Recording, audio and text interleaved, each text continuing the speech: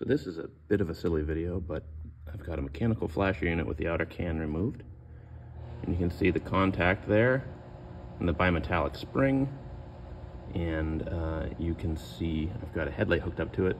So it's a big load, it should flash quickly. And we'll see what that looks like when it's working.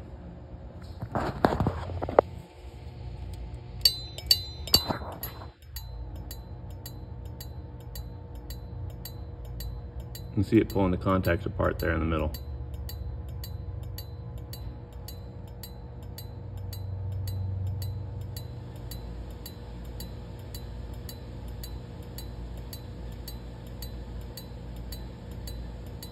Now, a lot of people, if they fit LEDs, they have issues because these old mechanical flashers require a fair amount of current draw through them to heat the bimetallic spring to get it to pull the contacts apart, and the LEDs just don't draw enough current for that.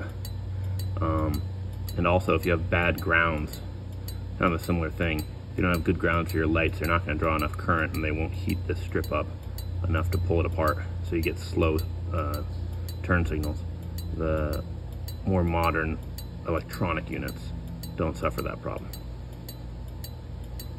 But you still want good clean grounds for your lights so they're bright.